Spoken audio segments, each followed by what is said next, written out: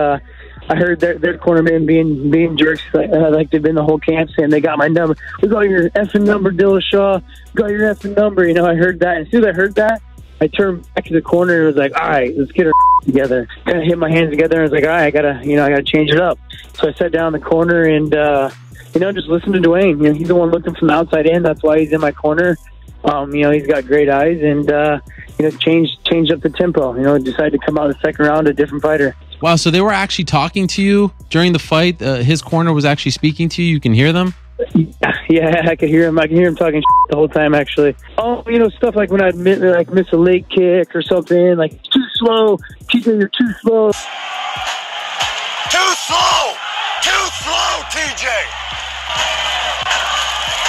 Nothing. He's getting frustrated now. He's winding up. Come with the right hand. All he got is the right hook. Like, all you got is like a right hook.